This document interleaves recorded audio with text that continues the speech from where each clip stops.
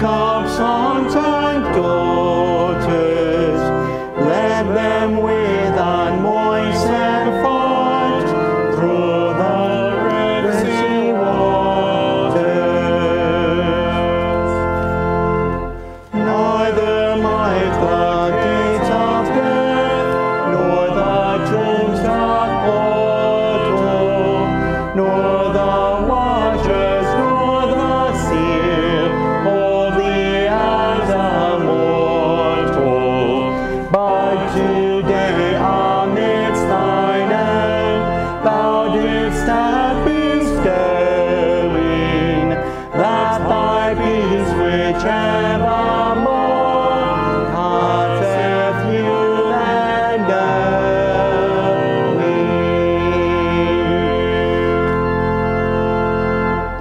Hallelujah! Christ is risen. He is risen indeed. Hallelujah. Hallelujah. Almighty God, to you all hearts are open, all desires known, and from you no secrets are hid. Cleanse the thoughts of our hearts by the inspiration of your Holy Spirit, that we may perfectly love you and worthily magnify your holy name, through Christ our Lord. Amen. Glory to you, Lord God of our fathers. You are worthy of praise. Glory to you. Glory to you. For the radiance of your holy name, we will praise you and highly exalt you forever. Glory to you in the splendor of your temple, on the throne of your majesty. Glory to you. Glory to you. Seated between the cherubim, we will praise you and highly exalt you forever. Glory to you, beholding the depths in the high vault of heaven. Glory to you, glory to you, Father, Son, and Holy Spirit. We will praise you and highly exalt you forever.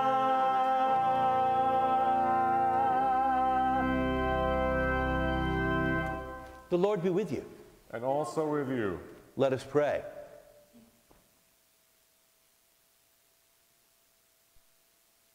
Almighty God, whom truly to know is everlasting life, grant us so perfectly to know your Son, Jesus Christ, to be the way, the truth, and the life, that we may steadfastly follow his steps in the way that leads to eternal life. Through Jesus Christ, your Son, our Lord, who lives and reigns with you in the unity of the Holy Spirit, one God, forever and ever. Amen. Please be seated for the first reading.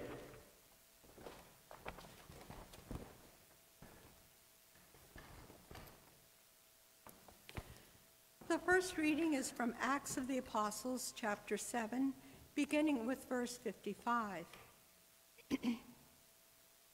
Filled with the Holy Spirit, Stephen gazed into heaven and saw the glory of God and Jesus standing at the right hand of God. "Look," he said, "I see the heavens opened and the Son of Man standing at the right hand of God." But they covered their ears, and with a loud shout they all rushed together against him. Then they dragged him out of the city and began to stone him. And the witnesses laid their coats at the feet of a young man named Saul. While they were stoning Stephen, he prayed, "Lord Jesus, receive my spirit." Then he knelt down and cried out in a loud voice, "Lord, do not hold this sin against them." When he had said this, he died. The word of the Lord. Thanks be to God.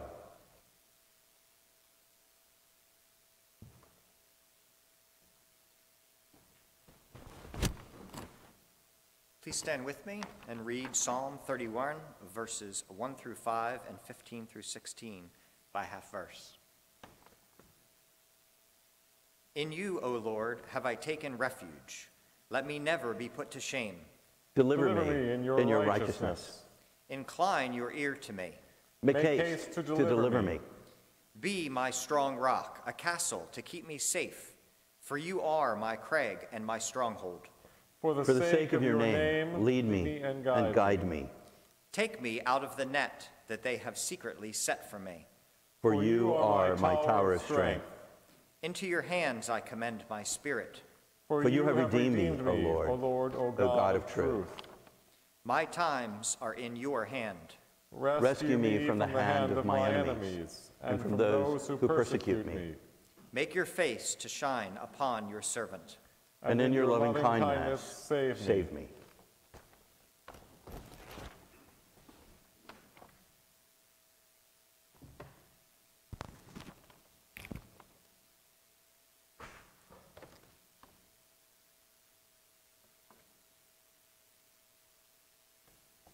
The second reading is from the first letter of Peter, chapter 2, starting at verse 2.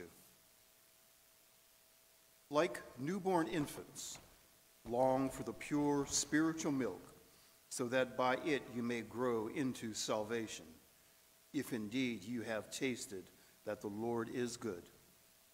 Come to him, a living stone, though rejected by mortals, yet chosen and precious in God's sight. And like living stones, let yourselves be built into a spiritual house, to be a holy priesthood, to offer spiritual sacrifices acceptable to God through Jesus Christ. For it stands in Scripture, see, I am laying in Zion a stone, a cornerstone chosen and precious, and whoever believes in him will not be put to shame. To you then who believe, he is precious. But for those who do not believe, the stone that the builders rejected has become the very head of the corner, and a stone that makes them stumble, and a rock that makes them fall. They stumble because they disobey the word as they were destined to do. But you are a chosen race, a royal priesthood, a holy nation, God's own people, in order that you may proclaim the mighty acts of him who called you out of darkness into his marvelous light. Once you were not a people, but now you are God's people. Once you had not received mercy, but now you have received mercy. The word of the Lord. Thanks be to God.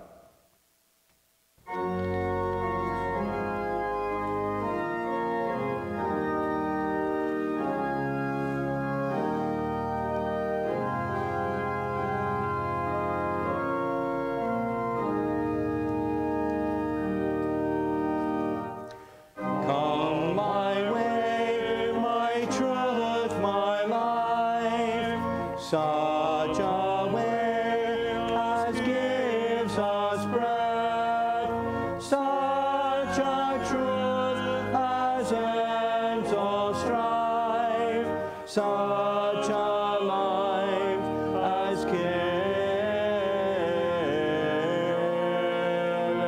death.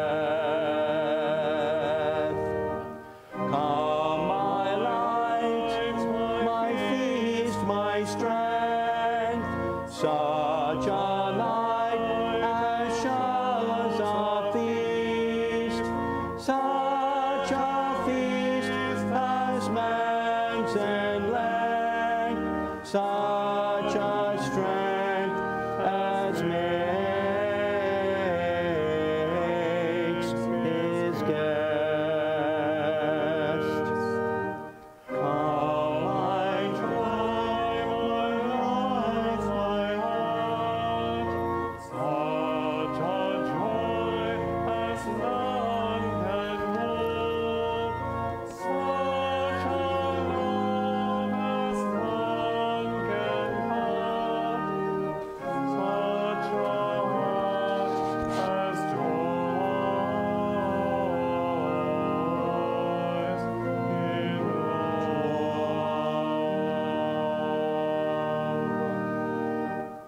The Holy Gospel of our Lord Jesus Christ according to John. Glory to you, Lord Christ. Jesus said, "Do not let your hearts be troubled. Believe in God, believe also in me. In my Father's house there are many dwelling places. If it were not so, would I have told you that I go to prepare a place for you? And if I go and prepare a place for you, I will come again and will take you to myself, so that where I am, there you may be also. And you know the way to the place where I'm going." Thomas said to him, "Lord, we do not know where you are going. How can we know the way?" And Jesus said to him, "I am the way and the truth and the life. No one comes to the Father except through me. If you know me, you will know my Father also. From now on, you do know him and have seen him." And Philip said to him, "Lord, show us the Father, and we will be satisfied." Jesus said to him, "Have I been with you all this time, Philip, and you still do not know me? Whoever has seen me has seen the Father. How can you say, 'Show us the Father'? Do you not believe that I am in the Father and the Father is in me? The words that I say to you, I do not speak on my own, but the Father who dwells in me does his works. Believe me that I am in the Father and the Father is in me. But if you do not, then believe me because of the works themselves. Very truly I tell you, the one who believes in me will also do the works that I do, and in fact will do greater works than these, because I am going to the Father. I will do whatever you ask in my name, so that the Father may be glorified in the Son. If in my name you ask me for anything, I will do it." The Gospel of the Lord. Praise to you, Lord Christ.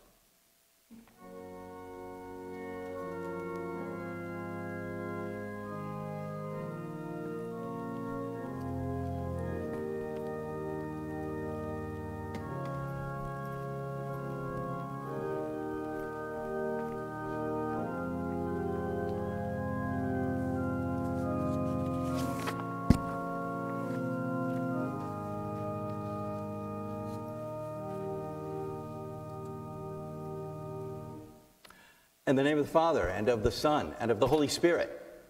Amen. Amen. Please be seated. So you know, it's possible to stir up a really big hornet's nest when someone changes the status quo. When I was a Boy Scout years ago, there was a plan to change the whole ranking system when I was 13, right in the middle of Scouts. And when the announcement was made of the change, the boys were told that if they could earn their Eagle rank, which is the highest rank in Scouting, under the old system within 1 year, then they would be grandfathered in with the old rules. But if they could not, then they would have to go back and earn all the new requirements to try to earn their Eagle rank under the new rules. Well, of course, there were very loud howls of protest from those who wondered why it was necessary to fix something that wasn't broken.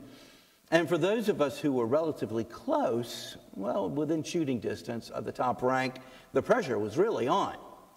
I was just finishing up my Star Scouting rank at the time, and I figured that if I didn't make Eagle under the old rules, then I probably would never earn it. It would be too difficult to go back in and fill in all the new requirements. And that was true. Some boys raced to finish their requirements. Others got angry or discouraged. Some gave up and dropped out. As it turns out, there must have been a tremendous backlash against or pushback against the new system, because within about maybe 4 years, the whole system reverted to what it had been before. Over this past month, if you have tuned in to any of our live stream services or watched any of the recorded services online, then you may recall that in my sermons, I have argued that with his resurrection, Jesus actually brought about a new creation, which is nudging its head into this old one, eventually to replace it altogether. And last week, I talked about how early Christians tried, with the help of the Holy Spirit of God, to live in a whole new and different way of being human, forgiving one another as they themselves had been given forgiveness, sharing with those who are in need, even if it costs them something, and trying even to love their enemies. They did this because they believed that Jesus had made them citizens of God's kingdom, agents of this new creation. Christ had launched himself and God's plan into this broken world. In fact, Peter describes this new reality for these new Christians in this way. He says, "But you are a chosen race, a royal priesthood, a holy nation, God's own people, in order that you may proclaim the mighty acts of him who called you out of darkness into his marvelous light." Last week, earlier in Peter's first letter, we saw how a reaction against this new creation was beginning to occur since Peter encouraged the first readers of his letter not to be ashamed to suffer for doing right, which means that obviously there was some persecution. This is not surprising because, of course, if nothing else, Jesus shook the status quo right down to the root. This week, the readings give us both a wider view of Jesus' challenge to the way of things the way things had always been done, as well as a glimpse into the violent reaction against Jesus and his new creation. From the Acts of the Apostles, after having said many of the same things, actually, that Jesus had said in his own earthly ministry, in today's reading, St. Stephen, we see, is facing the extreme persecution for his words, and he says, "Look, I see the heavens opened and the Son of Man standing at the right hand of God." But his listeners covered their ears, and with a loud shout, all rushed together against him, and they stoned him to death. St. Peter, in his first letter, warns, "For those who do not believe, the stone that the builders rejected has become the very head of the corner, and a stone that makes them stumble, and a rock that makes them fall." And this is a quote that Jesus himself had repeated in his own earthly ministry from Psalm 118. And finally, from John's Gospel, we hear Jesus' own tremendous challenge to the status quo. "I am the way and the truth and the life. No one comes to the Father except through me." Now, if you don't think that Jesus can be offensive, just try quoting that last verse in mixed company. You may find that people still react to Jesus in angry ways. Jesus was and is challenging a worldview with these words. And even today, people do not like their worldviews called into question.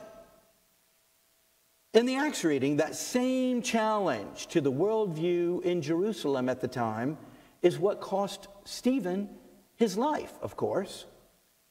Because the temple was corrupt and under judgment, he basically is saying, if you go back and read the larger story. And God's people have once again rejected a prophet, as they always did, all through their history, although this one was even greater than a prophet. And the chief priest and the hardline Pharisees knew that Stephen's accusations were fighting words against the status quo.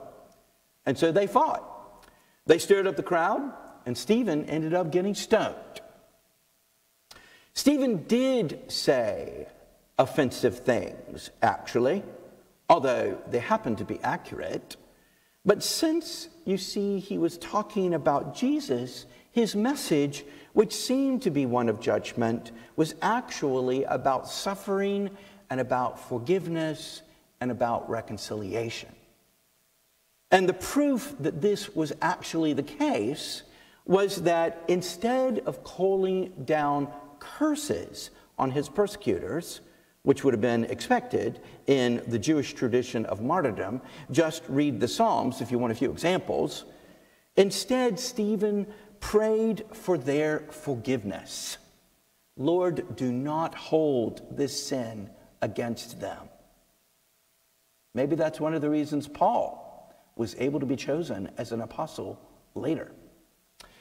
Who in the history of the world has ever done that? Only Jesus, who from the cross prayed, Father, forgive them, for they know not what they do. Stephen is following directly the example of his Lord because he sees the new creation at work and in reality. Already these Christians were trying to live as Jesus lived, even if it cost them their lives. Imagine trying to change the world by something other than manipulation or power or money or violence. But these early Christians believed that the world had already been changed by Jesus. It's just that everybody didn't know it yet. Well, this unapologetic and yet at the same time non-judgmental understanding of living as a Christian witness is hard to balance in the modern world that you and I live in. Do we really think of ourselves as a chosen race or part of a royal priesthood, a holy nation, or God's own people? I mean, that can be tricky. Sometimes, in fact, Christians have claimed this mantle only to use it as a club to bang over the heads of other people that they consider to be on the outside. You're not a Christian. You're going straight to hell. As if it were our prerogative to consign anyone to heaven or hell. The trick and the corrective for us Christians might be to always keep in mind St. Peter's very next line in his first letter that we heard today. Once you were not a people, but now you are God's people. Once you had not received mercy, but now you have received mercy. Peter is reminding us that anything, any status that we have with God is a gift of Jesus. Given not because of our deeds, or our past, or certainly even our heritages, but solely through Jesus' work for us on the cross. Armed with that reality, perhaps we modern Christians ought to ask ourselves the questions in today's gospel that really challenge our own status quo. Are we going to do the works like what Jesus did? Or do we believe that whatever we ask in Jesus' name, he will do it? Or do we believe indeed that Jesus is the way, the truth, and the life? Well, of course, all three of those things dredge up so many problems. What if the power of God is not as manifest in us as it was in Jesus? Or how do we come up with an answer for that? But on the other hand, what if it is? That would surely change things in ways that might turn our world upside down. And what if we pray for something in Jesus' name and it doesn't happen? How are we going to explain that? Anybody ever have that happen to them? Yet if God really does hear and answer every single prayer that we make in Jesus' name, whether he answers them in exactly the way that we want them to be answered or not.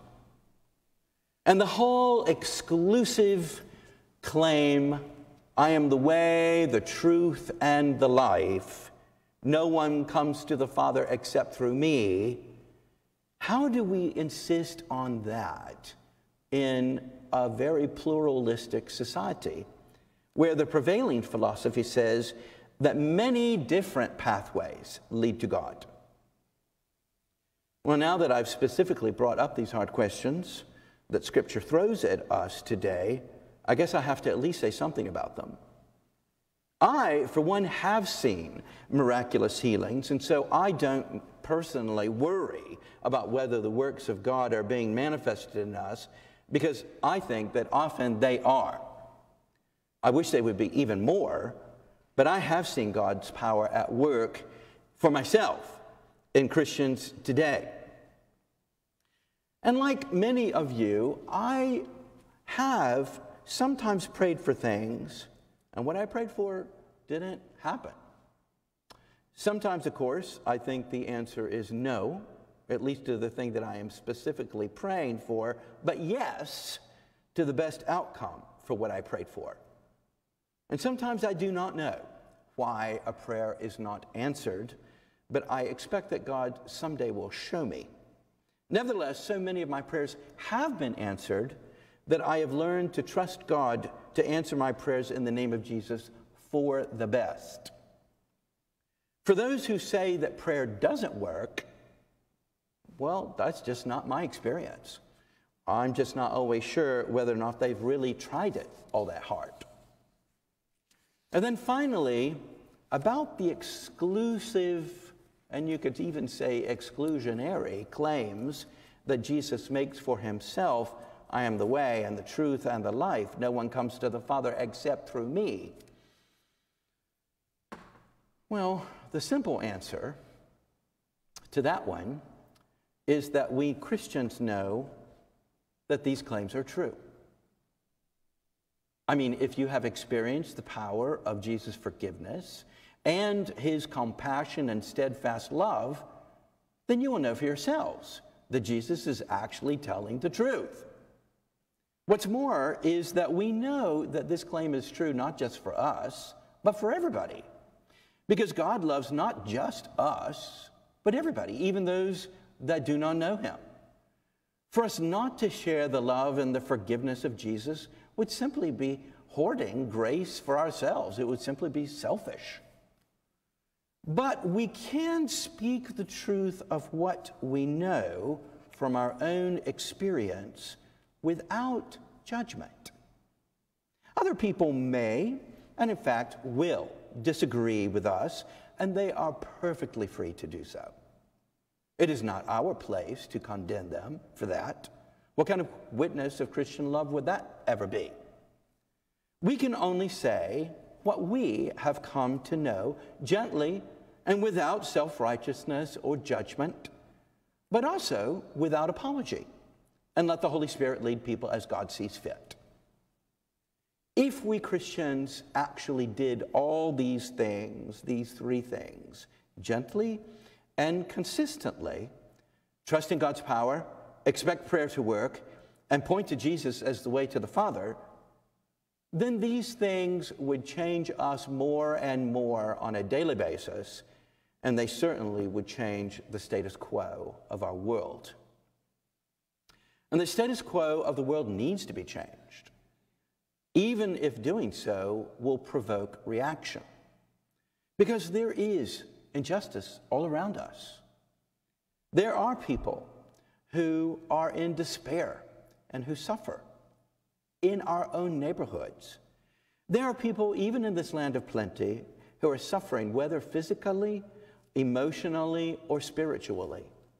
There are people here in this land of opportunity who may have enough of things and yet at the same time who have lost hope and have become discouraged. But God is about making things new. Let me close with a story. About a year after I came to Pittsburgh, which is a pretty long time ago, I listened to the prevailing advice of our diocesan leaders at the time, and that was that church groups, especially vestries and other kinds of planning committees, should go away from time to time for long-range planning. I guess the idea was that to get people away from home would help people focus on different ways of doing things. So I dutifully planned a retreat for our vestry at some retreat center across town, which took about 45 minutes to get to. It was planned well ahead, but on the Monday before we were to leave, about 4 of the 9 vestry members called to tell me that they would not be able to come at all. And then a 5th called to say that he would not be able to go because he couldn't leave town. Well, I was very despondent. I'd had a lot of hope that it would give us a chance really to pray and to think about the future.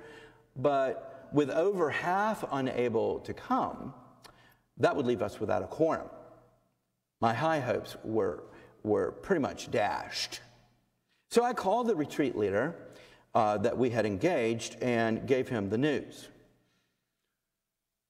"Wait," he said, "didn't one of the 5 that dropped out say that he could come if it were held at the church in town?" "Yes," I answered. "Well then, that will give you a quorum," the retreat leader said. "Move it back to the church and go with the ones who can come and who can be there." And so we did. And that Saturday meeting in our guild room just here in the church was a significant planning meeting, it turned out, that charted our sense of mission for years to come. Going away on planning retreats had actually never been a common practice in this parish before, a status quo break. And yet, perhaps the more important status quo breaker was the renewed mission and vision that God gave us on that day that we met. "You are a chosen race, a royal priesthood, a holy nation, God's own people, in order that you may proclaim the mighty acts of him who called you out of darkness into his marvelous light. Once you were not a people, but now you are God's people. Once you had not received mercy, but now you have received mercy." These are words to shake up any human life, because it tells you that you are something more than you think you are. And it may even change the world. And that is what Jesus does. Amen.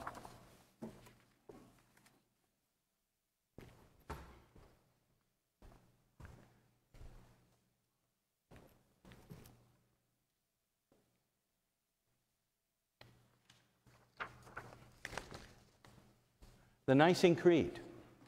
We believe in one God, the Father, the Almighty, maker of heaven and earth, of all that is, seen and unseen. We believe in one Lord, Jesus Christ, the only Son of God, eternally begotten of the Father, God from God, light from light, true God from true God, begotten, not made, of one being with the Father. Through him all things were made. For us and for our salvation, he came down from heaven by the power of the Holy Spirit. He became incarnate from the Virgin Mary and was made man. For our sake, he was crucified under Pontius Pilate. He suffered death and was buried. On the 3rd day, he rose again in accordance with the Scriptures. He ascended into heaven and is seated at the right hand of the Father. He will come again in glory to judge the living and the dead, and his kingdom will have no end. We believe in the Holy Spirit, the Lord, the giver of life, who proceeds from the Father and the Son. With the Father and the Son, he is worshipped and glorified. He has spoken through the prophets. We believe in one holy Catholic and Apostolic Church. We acknowledge one baptism for the forgiveness of sins. We look for the resurrection of the dead and the life of the world to come. Amen.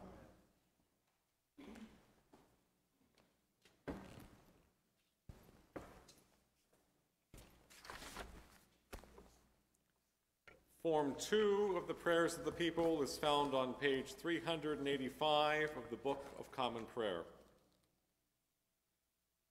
I ask your prayers for God's people throughout the world, for our bishops, for all our missionaries at home and abroad, for this gathering, and for all ministers and people. Pray for the church.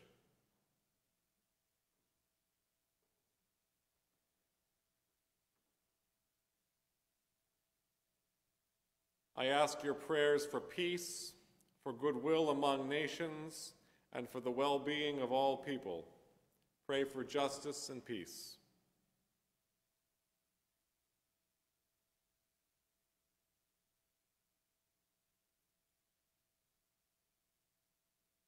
I ask your prayers for the President and the Congress and our government, and also for our enemies, that our hearts may be transformed.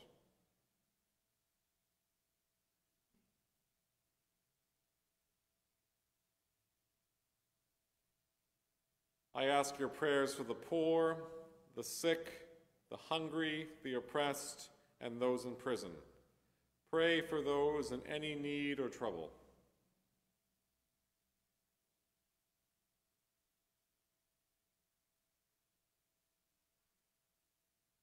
I ask your prayers for all who seek God or a deeper knowledge of him. Pray that they may find and be found by him.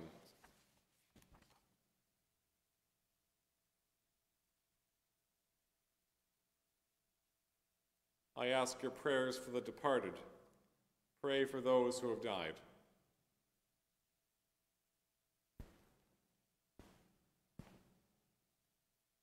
We remember the sick and those who care for them. We remember the ministries we support through outreach, Shepherd's Heart and the Eucharistic ministry. We celebrate and give thanks for those celebrating their birthdays this week: Linda Getz, Bill Keller, and Michael Aber, and those celebrating their anniversaries this week: Michael and Gretchen Kurzawa, and Dan and Jill Squire.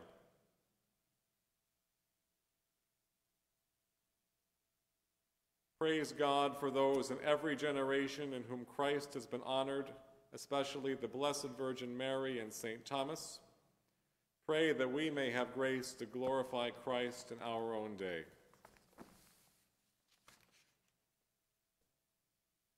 Father, we also pray on this Mother's Day for all mothers and all those who exercise motherhood. O Lord our God, your Son Jesus Christ knew the love of his own mother, the Blessed Virgin Mary, from his birth. On this day, when we give honor and thanks for all mothers everywhere, bless all women who are mothers, or who would be mothers, or who offer a spiritual motherhood to others, for they all reflect your love to us. Through Jesus Christ, our Savior, who with you and the Holy Spirit lives and reigns, one God, in glory everlasting. Amen. Let us confess our sins against God and our neighbor.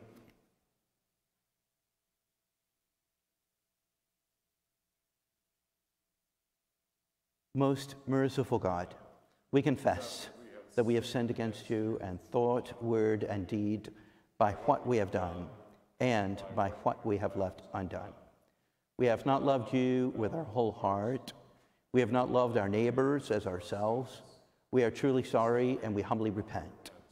For the sake of your Son, Jesus Christ, have mercy on us and forgive us, that we may delight in your will and walk in your ways, to the glory of your name. Amen. Almighty God, have mercy on you, forgive you all your sins through our Lord Jesus Christ, strengthen you in all goodness, and by the power of the Holy Spirit, keep you in eternal life. Amen. The peace of the Lord be always with you. And also with you. Thank you. God's peace, Matthew. Richard, God's peace. Peace of the Lord be with you, Daryl. Elise, Bert, peace be with you. John, peace. Welcome to our broadcast online today. I know that many of you who have been following the news will realize that Governor Wolf has indicated that Allegheny County will be moving from a red status to a yellow one. In an email that we received from the diocese, the bishop says, however, that will not make a difference to how we are doing things right now. He is being advised by a particular committee about when it would be best to safely reopen the churches and how to go about doing that, but it's not now. So we miss you, and I guess we're going to continue missing you because things have to change and get a little better before we can welcome you back into our building. There is, however, a great deal going on. Father Chips continues to teach his class for those of you who want to take it via email. Next Sunday is Rogation Sunday, and it's a time when we pray for a bountiful harvest and for those who work in the land and in the seas so that we may have food to eat. So we will bless the soil as we do every year, and then we will put little bags of the blessed soil out front, in front of the door of the church after the service for anyone either in the parish or in the neighborhood who would like to take some of that blessed earth back to their own garden. We continue to try to reach out to those especially who are living alone. If there is someone in trouble that we don't know about, please do contact us and let us know so that we can reach out and give pastoral support. I hope that you are receiving the News to Know that is being sent out on a regular basis. And finally, let me say Happy Mother's Day, especially to all of you who are women out there, and thank you for the incredibly bright reflection of God's love that you provide to us as mothers. May God bless you. Walk in love as Christ gave himself for us, an offering and sacrifice to God.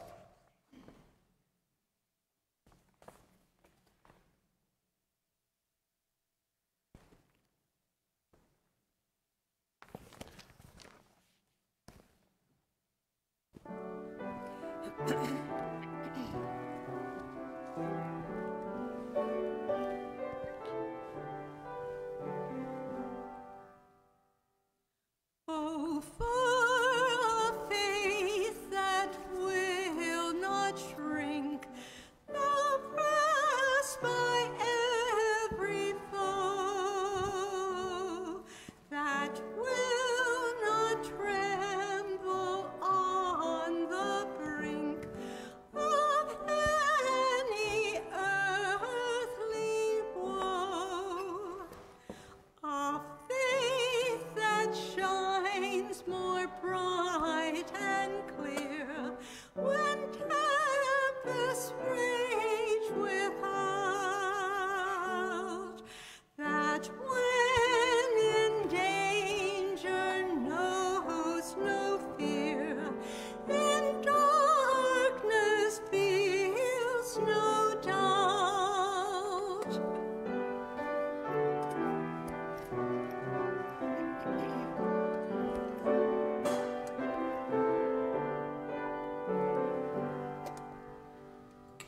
Oh, give us such a faith as this, and when our may come, we taste and hear the hallowed bliss of our eternal home.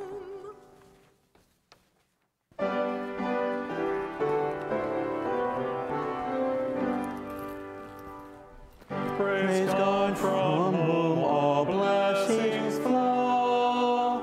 Praise him, all creatures here below. Praise him above the heavenly host. Praise Father, Son, and Holy Ghost. Amen.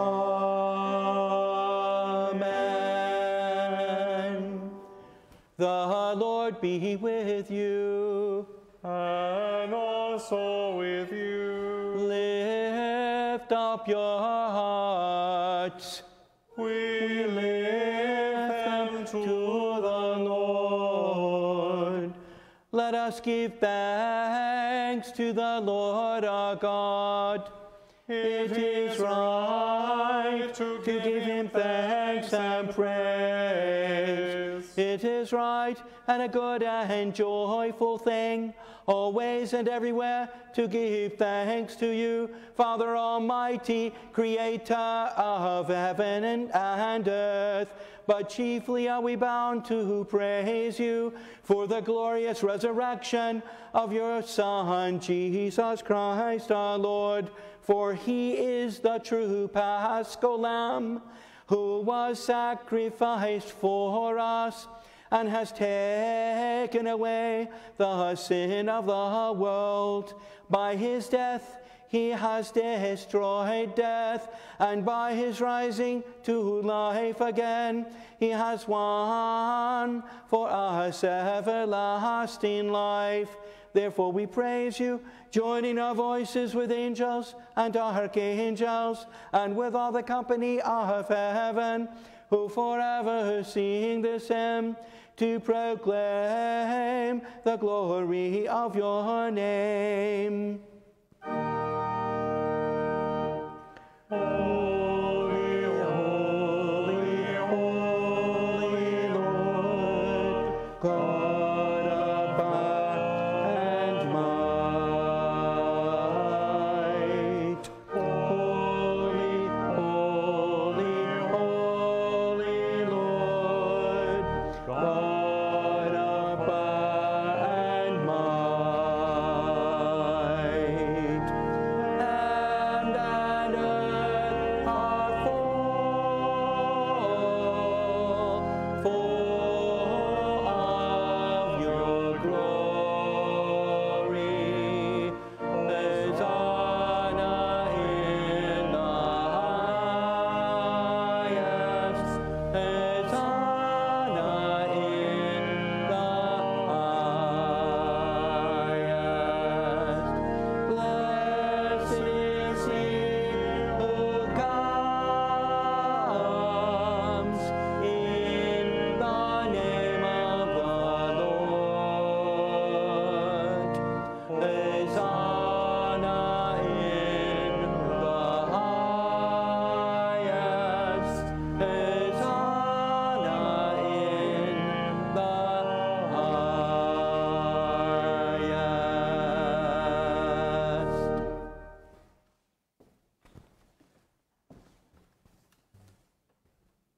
Holy and gracious Father, in your infinite love you made us for yourself. And when we had fallen into sin and become subject to evil and death, you, in your mercy, sent Jesus Christ, your only and eternal Son, to share our human nature, to live and die as one of us, to reconcile us to you, the God and Father of all. He stretched out his arms upon the cross and offered himself in obedience to your will, a perfect sacrifice for the whole world. On the night he was handed over to suffering and death, our Lord Jesus Christ took bread. And when he had given thanks to you, he broke it and gave it to his disciples and said, "Take, eat. This is my body, which is given for you. Do this for the remembrance of me."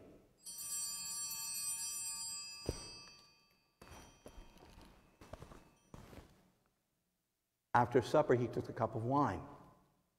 And when he had given thanks, he gave it to them and said, "Drink this, all of you. This is my blood of the new covenant, which is shed for you and for many for the forgiveness of sins. Whenever you drink it, do this for the remembrance of me."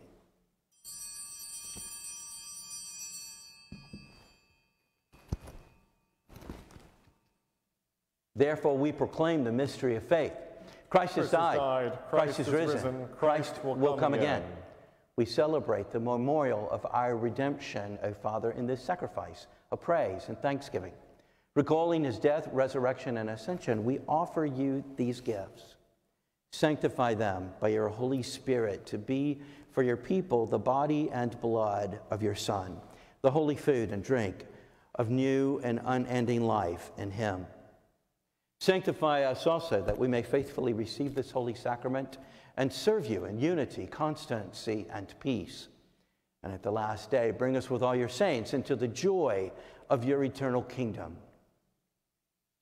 All this we ask through your Son, Jesus Christ, by him and with him and in him, in the unity of the Holy Spirit, all honor and glory is yours, Almighty Father, now and forever. Amen.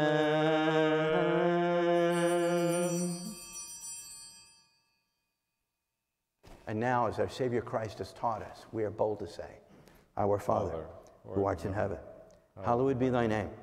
Thy kingdom come, thy will be done on earth as it is in heaven. Give us this day our daily bread, and forgive us our trespasses as we forgive those who trespass against us. And lead us not into temptation, but deliver us from evil. For thine is the kingdom and the power and the glory forever and ever. Amen.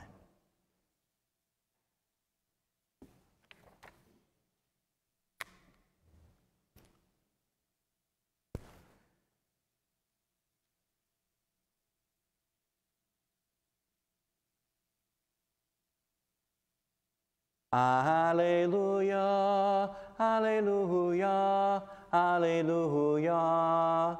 Christ our Passover is sacrificed for us.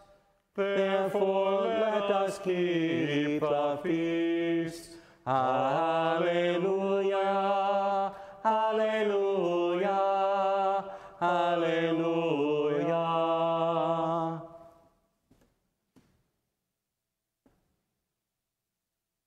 The gifts of God for the people of God. Take them in remembrance that Christ died for you, and feed on him in your hearts by faith with thanksgiving. Jesus, Lamb of God, have mercy on us. Jesus, Spirit of our sins, have mercy on us. Jesus, Redeemer, Redeemer of the world, give us your peace. Body of Christ, keep you in eternal life. Give us your peace.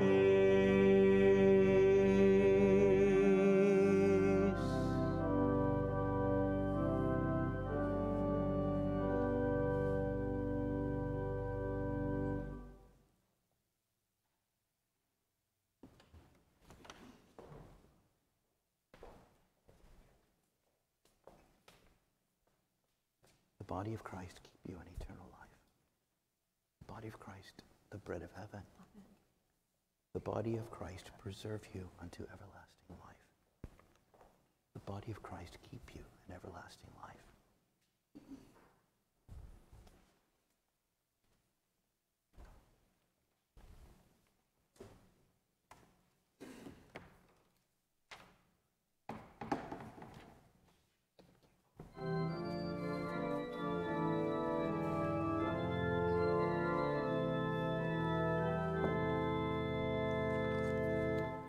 The angel Gabriel from heaven came.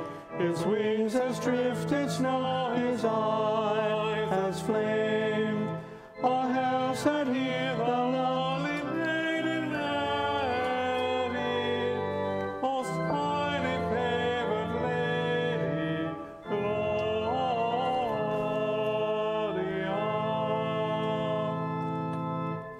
For no a blessed mother thou shalt be, all generations laud and honor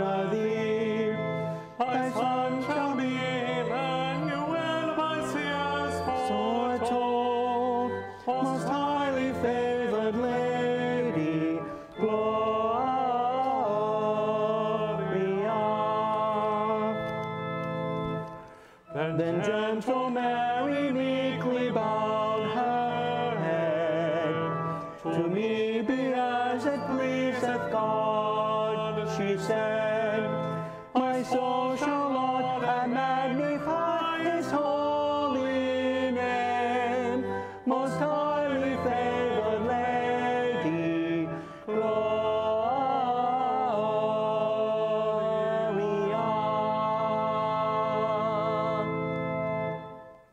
Let us pray. Eternal God, Heavenly Father, you have graciously accepted us as living members of your Son, our Savior, Jesus Christ.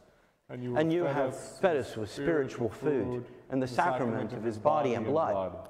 Send us now into the world in peace, and grant us strength and courage to love and serve you with gladness and singleness of heart. Through Christ our Lord. Amen.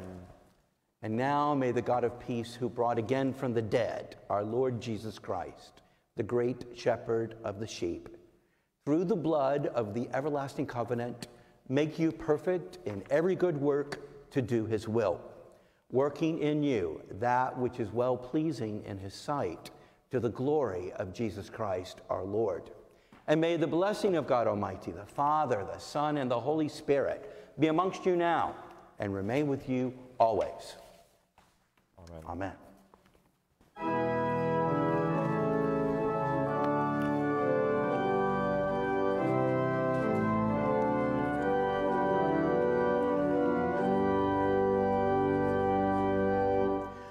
Christ is made the sure foundation, Christ the head and cornerstone,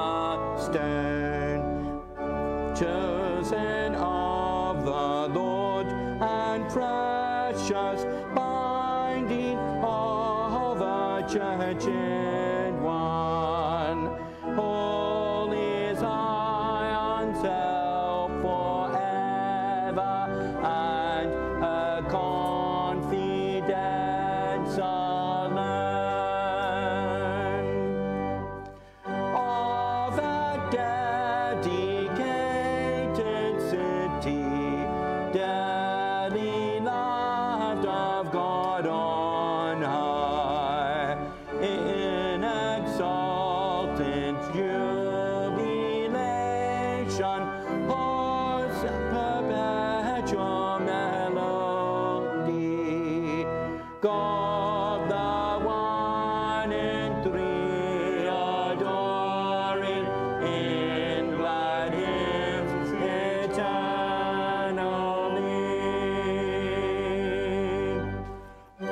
Hear vouchsafe to all thy servants what they ask of thee to gain, what they gain from thee forever, with the blessed to retain, and hereafter in thy glory evermore with thee to reign.